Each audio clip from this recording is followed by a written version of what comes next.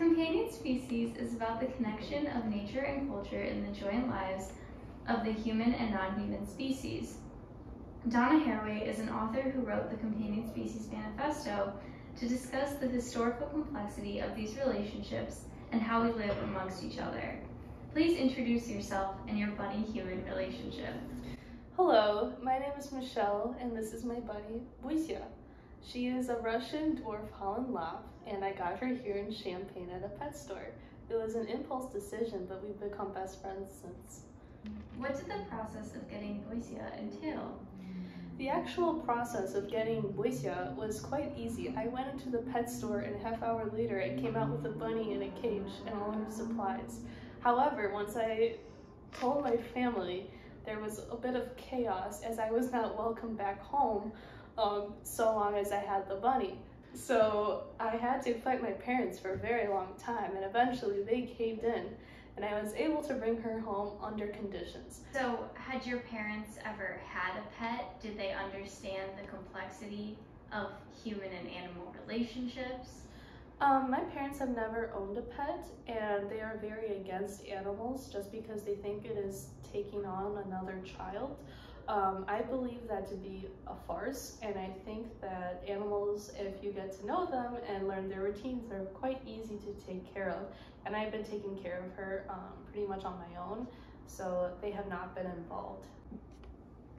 Can you describe how you and Busya interact with each other? How do you coexist with each other?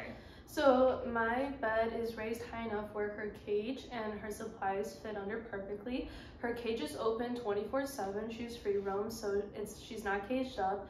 And caging up an animal, I think, is actually very unethical. And I think bunnies, especially, a lot of people think that they can be caged all the time, but they can't.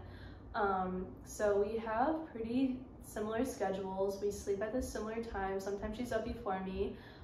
But at that time she's very quiet. She just runs around, roams around, does her own thing, and I do my own thing, and we coexist very well. How does Busya communicate her needs to you? So bunnies can't meow or bark, so they find other ways to make noises. For example, if she is bored or annoyed or wants food or water, she digs, and it makes this kind of sound. If she's angry or scared, she will thump, which makes this kind of sound. And when she's feeling extraterritorial or wants to assert her dominance as top bunny, she will pee either on the carpet, your bed, or an article of clothing. Has your relation to Busya developed in ways that you did not expect? Absolutely. You know, sometimes your child raises you. So if anything, I think she teaches me a lot about life and animals.